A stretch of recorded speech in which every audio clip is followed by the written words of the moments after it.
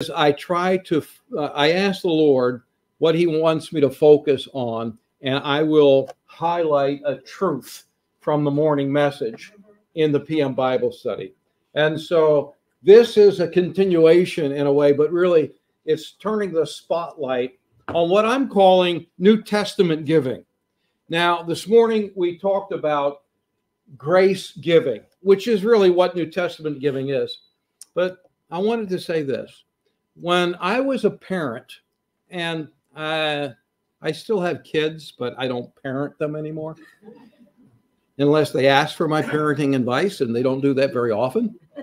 But when I was a parent, one of my jobs was to teach each one of our 7 children how to ride a two-wheeler, how to ride a bicycle.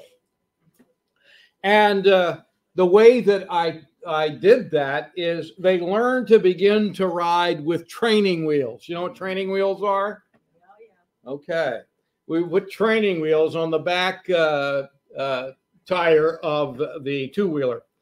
And then when they got the feel of it and they developed a certain level of balance, maybe I just removed one of the training wheels. Or maybe I just removed both of them, depended on the child. And I'd walk alongside of them and I'd hold just lightly on the back of the seat to help them to maintain their balance. And eventually they'd be able to do it on their own. Eventually they'd get it and I'd let them go. I think of tithing as giving with training wheels. I think of tithing as giving on training wheels. Now, here's what I mean by that.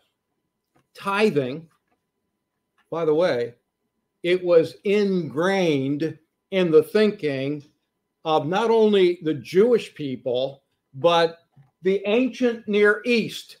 You read the ancient texts that even predates Judaism, and you'll find that giving that tithe or a tenth was part of pagan religions as well. So it's not just peculiar to Judaism. What does a tithe mean? A tithe literally means a tenth part, or 10%. Now think of this. Tithing, if it's practiced at all in the New Testament church, tithing has its roots in Judaism. But here's a major difference that I want you to think about. Israel, the nation of Israel, when God gave the law and instituted tithing as a part of the covenant that he made, the old covenant he made with Israel, Israel was at that time a theocracy. You know what a theocracy is? Democracy is ruled by the demos, the people. A theocracy is a rule by theos, God. Israel was a theocracy. And tithing to an ancient Israelite, listen to me, it's not the same, but it's similar to what we call federal income tax. Because Israel was a theocracy. And one of the tithes that Israelites were required to pay supported the religious workers, the priests and the Levites in the nation. A second tithe that Israelites were required to pay provided for the religious feasts that Israel celebrated, 7 of them biblically. And then a third tithe was required, and that would support, it was like their welfare system. It would support orphans and widows and the poor that were not able to work. Total annual tithing amount in Israel averaged about 23% per Israelite. Not 10%, but tithing in 3 different areas, it averaged about 23%. In addition to that, And that's their total income. That's their gross income, 23%. But additionally, there were offerings. Some of the offerings were required. For instance, there was a required first fruits offering 3 times a year. They were to give the first fruits of that particular harvest to the Lord. In addition to that, there were voluntary offerings that they didn't have to give, but they could voluntarily give. So when you add all of it up, the average Israelite would give anywhere between 23 to 30% of their total income to the Lord annually. What is the purpose then that God intended when he instituted tithing in that old covenant with the ancient nation of Israel? Well, I think it was a way in which God was demanding them to give regularly, a way in which God would teach them to give regularly and systematically. It was a way in which God helped them to remember and to recognize that God owned everything and they were infinitely indebted to him. It was a way that God would teach the Israelites to put him first, to give him the first fruits of their increase. That being said, now I want to talk about New Testament giving, what we call this morning grace giving after we pray. Heavenly Father, thank you for the way in which you lead and the way in which your truth develops and unfolds progressively in the scripture, like from a budding flower to full bloom. We pray that you'll teach us today as we look at these scriptures and show us the truth that you want us to continue to understand regarding New Testament giving or grace giving. We thank you for the grace of the Lord Jesus Christ, that though he was rich, for our sakes he became poor, that we through his poverty might be rich. Lord, teach us to give like him. Teach us to give like you give. Give us that kind of sacrificial, loving giving that would glorify you. And that, as we said this morning, then secondarily, and really as a fringe benefit, would enrich us and others that are blessed by our giving in Jesus' name. Amen. So every New Testament believer is to give. And we have some examples of that. I believe that New Testament giving is to be beyond tithing. When you look at tithing, it's really considered the minimum standard. In fact, the early church, which, can I remind you, was basically all Jewish. Tithing was part of the system that they grew up in. And so the early church community, they did not stand against tithing, obviously, but they considered tithing to be the minimum standard for Christian giving. In fact, there are men that are considered the fathers of the early church. One of them was a man named Irenaeus. Irenaeus was a student of Polycarp, and Polycarp was tutored by the Apostle John. Okay, so you're only like one generation removed from direct connection with Jesus as a disciple. Well, here's what Irenaeus, this early church father, said. He said, and I'm quoting, "Jews were constrained to a regular payment of tithing. Christians who have liberty assign all of their possessions to the Lord, bestowing freely not the lesser portion of their property, since they have the hope of greater things." So let me repeat what I began with in my introduction, and that is simply this.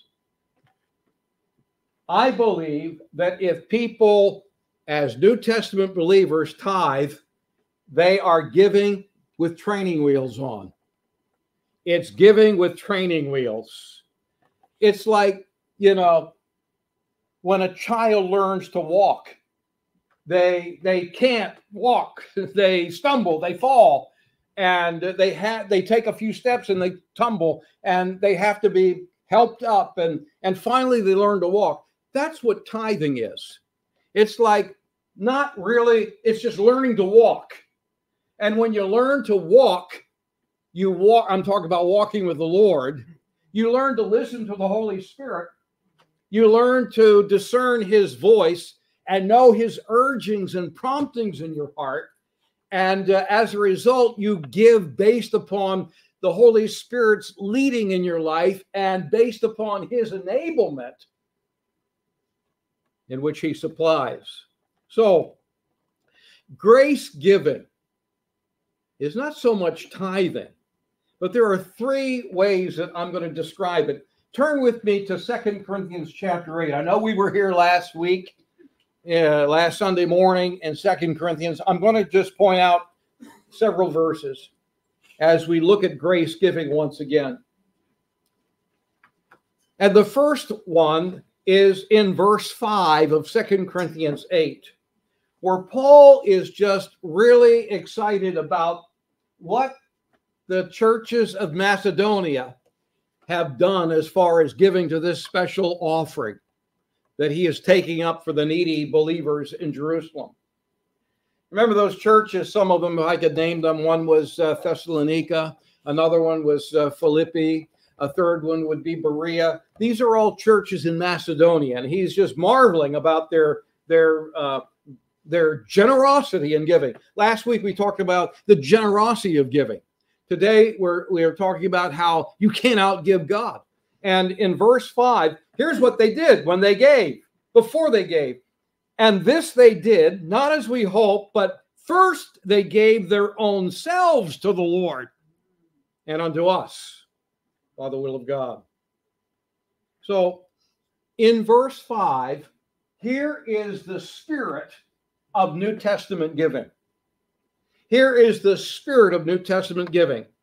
Before a believer gives a penny to the Lord, there is something that the believer ought to give first. Before they give any money to the Lord, they ought to do what verse 5 says. They ought to give themselves to the Lord. When it says that these believers first gave themselves to the Lord, what it means is that they totally surrendered themselves to God. They said, God, I want you to have all of me and all that I have, because I've been bought with a price. I'm not my own. And so everything that I am belongs to you. You've redeemed me by your poured out life and blood. And because everything that I am belongs to you, everything that I have belongs to you, because everything that I have has come from you anyway. You remember how David marveled that God would take an offering from him that God himself has first given to David? This is the thing. Here's the spirit of giving. It is, first of all, a giving of self to the Lord. A total surrender of the believer to the Lord. A self-emptying where you give yourself to God, all that you are and all that you possess. Have you ever done that? Have you ever reached that level of giving in your personal life with the Lord? That number one, you've totally surrendered to the Lord. And in that, you recognize that you totally surrender all that you have to him as well. This is what it means in verse 8, that they gave first their own selves to the Lord. They gave self. You may not remember. I was alive. I remember when Lyndon Baines Johnson was the president of the United States of America. He was a big, proud Texan. He was a rancher. I read that on the wall of Johnson's White House office, there hung a framed letter written by General Sam Houston. Ever hear of Houston, Texas? It's named after Sam Houston. He was a leading general. I think he was in the Alamo, if I'm not mistaken. But anyway, General Sam Houston wrote a letter to John Baines, who was Lyndon Johnson's great-grandfather. And the letter, when it hung on his wall, was over 100 years old then. And it was John Baines, Johnson's great-grandfather, had the privilege of leading Sam Houston to the Lord. And when Sam Houston got saved, they said that General Houston's life totally changed. He was a changed man. He was no longer crude and brutal like he had been, no longer belligerent like he had been in the past. He had that reputation. Now he became a very peaceful and a contented type of man.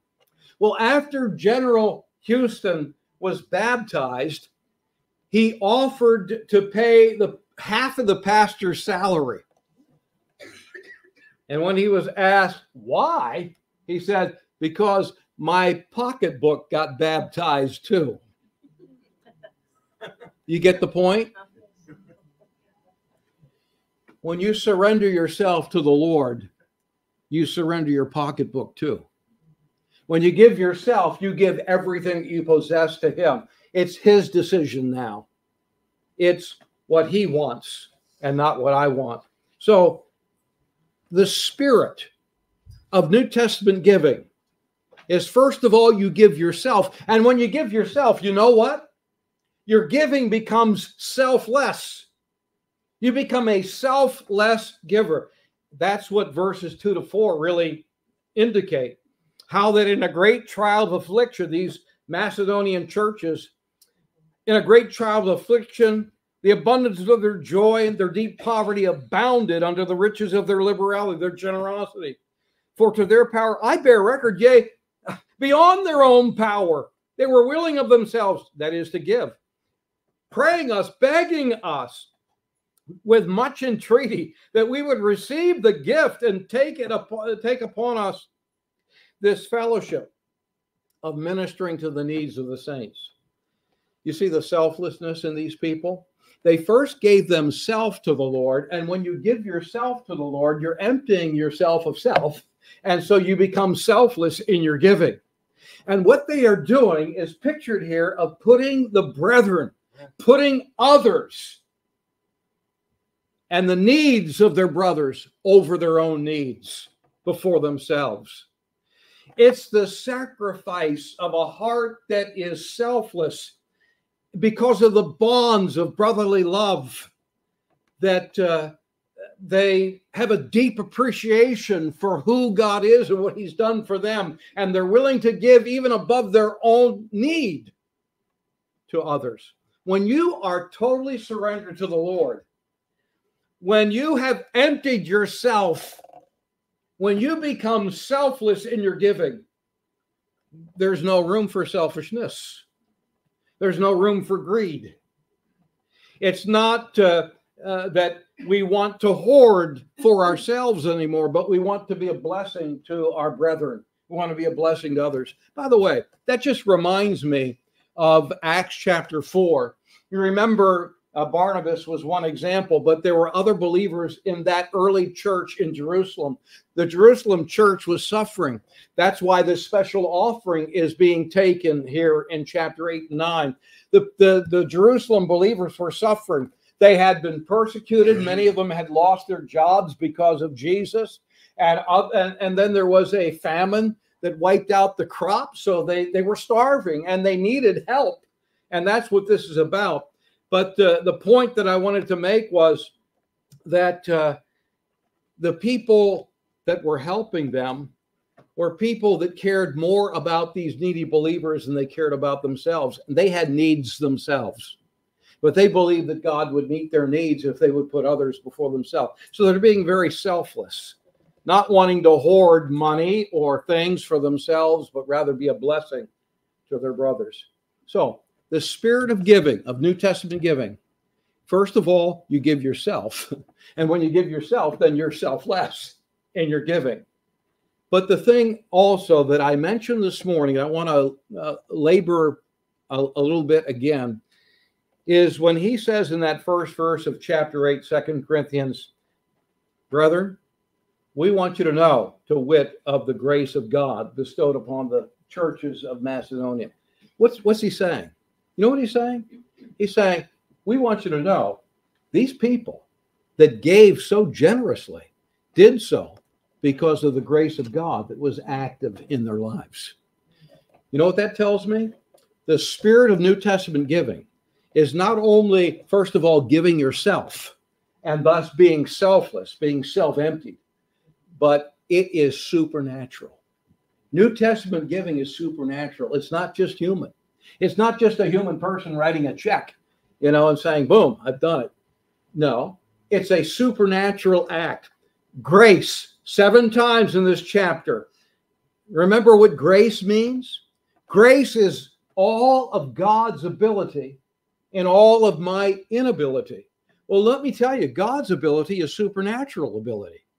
It's not just natural, it's supernatural. It is miraculous. And so what we're talking about here is that the giving of these people is the result of the supernatural enablement of the Spirit of God in them. They're giving because the Holy Spirit gives them the ability to be truly selfless and to be a sacrificial giver. Well, let's go back for a moment to 1 Corinthians chapter 16. Actually, that'd probably be where we stay the rest of our time, and I'll be done in just a few minutes, and we'll have some Q&A. Okay. 1 Corinthians chapter 16 is actually the whole basis for what he's talking about in 2 Corinthians 8 and 9. It's a special collection.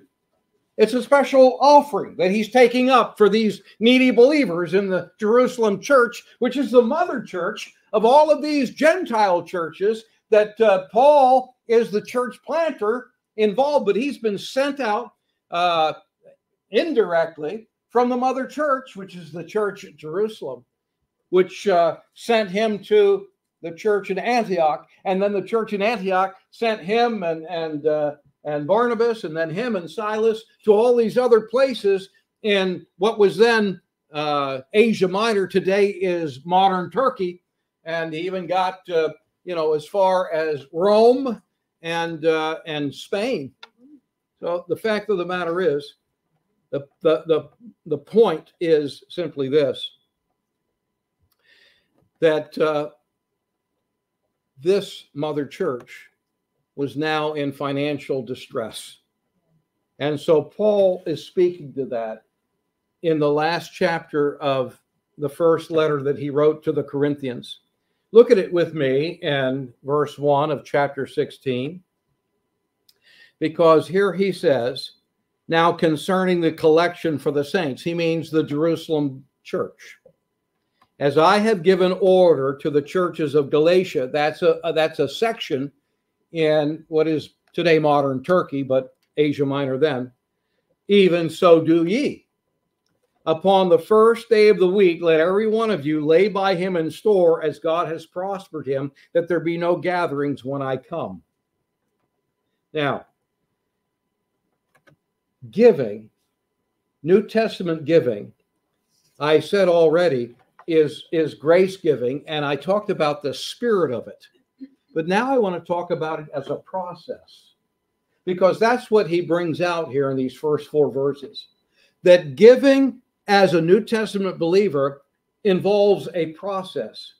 It is Holy Spirit-led giving that happens through a Bible-guided heart that is indwelt by the Holy Spirit.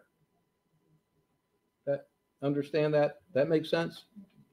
What I'm saying is the process of New Testament giving involves you as an individual believer walking with the Lord, reading his word, and the Bible guides you as the Spirit of God in you indwells you and speaks to you and leads you through your time in his word. So it's a process. But look at verse 1, because here we get direction. Where do you give? Where do you give? Well, he says, I have, concerning the collection, I've given order to the churches. So the basic place that God has put into place for New Testament Christian giving is not first and foremost parachurch ministries. You know what that means? Parachurch ministries. It's Christian ministries that are not necessarily part of a local church. Okay. What he's saying here is it's permissible to give to Christian ministries that are not a local church, but predominantly New Testament Christian giving ought to be in and through the local church. Okay? I have given order to the churches, he says. And so the place or where Christian New Testament giving is to be predominantly taking place is in and through local churches, like the ones then in Galatia, like the ones in Macedonia, like Corinth. Okay? Second, he tells us when we should give. Look at verse 2. Upon the first day of the week, which we know, of course, is Sunday, there should be a regular each Sunday at your local church. By the way, that's not the only time that you can give, obviously, but it ought to be the predominant time when we give to God's work. By the way, you know, there are many believers that don't give to the Lord's work at all. And I think most believers, if they give very sporadically. And if they miss, maybe because they're sick on a Sunday or they're on vacation, they seldom make up the missed opportunities that they've missed to give. But where? The local church. When? The first day of the week. And then who's to give? Look at verse 2 again. Every one of you. Every one of you. Every believer, without any exception. You say, well, I'm not employed right now. Every one of you are to give. Now, obviously, we don't all give the same amount, but we're all to give. You know, I've read some statistics that 4 out of 10 people that attend local churches don't give at all. And then another statistic is that 2 or 3 out of 10 people that attend local churches, if they do give, they give almost nothing. You know what giving is? Giving is a reminder that our lives are not about us, but about God. That's part of it. Who is to give? Every one of you, all believers. What are we to give? Look again at verse 2. He says, let every one of you lay by him in store as God has prospered him. What are we to give? Well, normal giving is we are to give as God has prospered. We are to give proportionately as God has prospered us. Because, folks, listen, Holy Spirit giving is to be led by the Holy Spirit in your giving means that it's not a fixed amount that you give every time you give. It could be different. It could be the same. But it's not necessarily a fixed amount. If we're listening to the Holy Spirit, we will give as He leads us to give. And normally it's proportionately, as He says here, but it's also deliberately. It's a determined amount that the Holy Spirit lays upon our heart, leads us to give, and we set it aside. See that in verse 2? It's set aside during the week for Sunday, for the first day of the week. You set it aside each week, so when it comes to Sunday, you're ready to give it systematically, regularly. Okay? Hey, I'm just telling you what the Bible says. You have a problem with that? Then take it up with the Lord. This is what the Bible says. It's in the Bible. I think I have to preach it, don't you? Whether you like it or not. whether I like it or not. Let me tell you, let me share something with you. 3 things that I think will help you here. 3 things that a businessman who first he began giving 10%.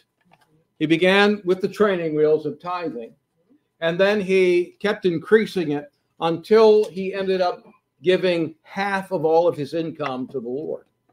And here's what he said. This is how he came to it. He said, every believer needs to meet with God to determine God's goals for their giving. Okay? You have to meet with God to determine God's goals for your giving. And by that, he means ask God to put a certain specific burden on your heart to focus your giving on. And then he said, secondly, each week, ask the Holy Spirit to lay a particular amount on your heart and then to give you the ability to give it in a joyful attitude of obedience. Thirdly, he said, ask yourselves what prevents you from giving to the Lord generously. And then ask God to deal with you in that area that is preventing your generosity in your giving to the Lord. This is what this Christian businessman said he did. And God enabled him then to give 50% of his income to the work of the Lord. How are we to give? Look at verse 3. Paul says, when I come, whomsoever you shall approve by your letters, them will I send to bring, notice this, what he calls it, their offering, your liberality, to bring your liberality unto Jerusalem. What's he talking about? He's saying you're to give sacrificially. You're to give generously. You're to ask God to show you. Here's a thought. Ask God to show you the income level that he wants you to live on, and then give all above that to God, to the work of the Lord. You give voluntarily. Remember 2 Corinthians chapter 9 and verse 7 that we saw this morning? It's a wonderful verse and great principle. Every man gives as he purposeth in his heart. Let him give, not grudgingly or of necessity, for God loveth a cheerful giver. How are you to give? You're to give voluntarily. You're to give free will offerings. You're to give above and beyond your regular giving as God enables you and leads you to. You're to give cheerfully. Your giving ought to be a delight to the Lord. God loves cheerful givers. Our giving ought to be delightful to the Lord.